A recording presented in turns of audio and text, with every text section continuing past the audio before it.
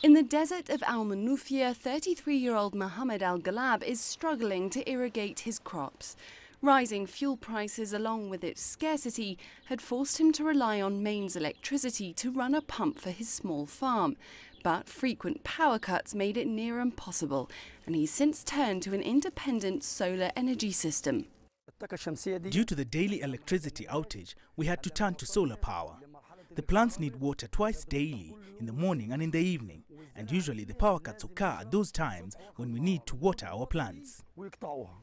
With water requirements being at their greatest on scorching sunny days, the new technology seems an obvious choice, but it comes at a cost.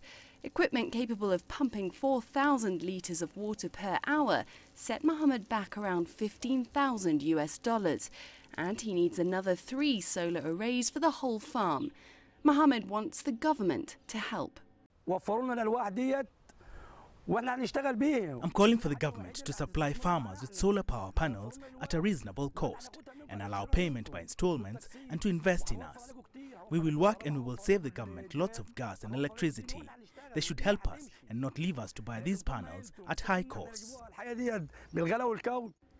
A few weeks ago, authorities said solar panels would be set up in certain provinces in an attempt to reduce stress on Egypt's overburdened electrical grid.